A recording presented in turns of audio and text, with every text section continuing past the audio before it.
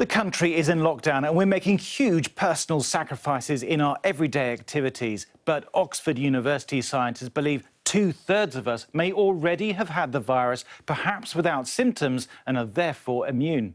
So how do they work this out? Well, they assume that one person will infect 2.25 others on average, so the virus quickly spreads. And they assume 1 person in 1,000 is at risk of severe disease. Now, running the numbers, they conclude the virus started spreading on the 27th of January, 4 days before the first confirmed UK cases on January the 31st and 38 days before the first death on March the 5th. Now, their math suggests that on the 19th of March, more than 45 million people will have had the infection. But those advising the government are treating the report with caution. We simply don't know at the moment, and that's why the antibody test is so important.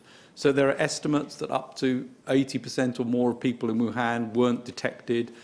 There are estimates that of those who are positive, so that's a small percentage of the population who were tested positive, quite a number of them were asymptomatic in a town in Italy. But we don't know at a general population level, and that's why it's so important to get this test in place.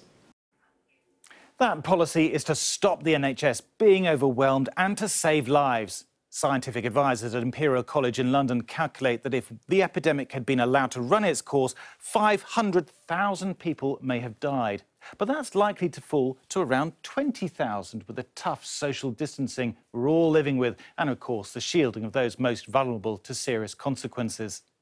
Cases and deaths in the UK are rising fast, but the government's chief scientist admits the number of confirmed cases is just the tip of the iceberg.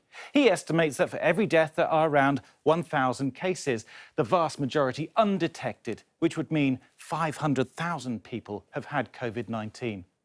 But if the Oxford researchers are right and two-thirds have had the virus, it should mean we've reached the levels for herd immunity. That would make a second wave of infections less likely once the social distancing rules are eased. And if that was confirmed by mass tests for immunity, we might just be able to return to normal life sooner than some have predicted.